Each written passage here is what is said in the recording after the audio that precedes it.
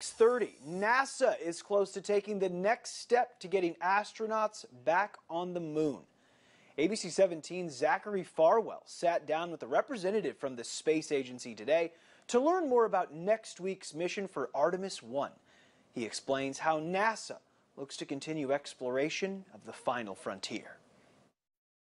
This is going to be a generational accomplishment.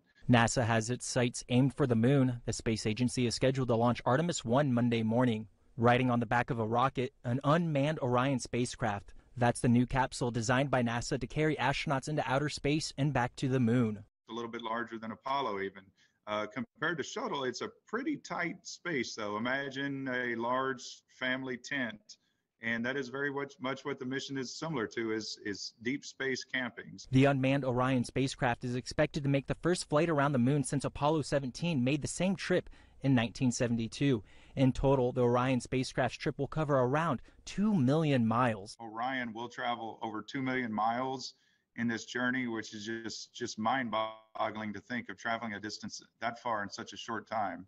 Back in September 2020, NASA announced plans to get the first woman and first person of color on the moon. That could come as soon as 2024, and with astronauts back on the surface of the moon by 2025. It's going to be something that this current generation looks toward and builds upon their life, their careers, and everything.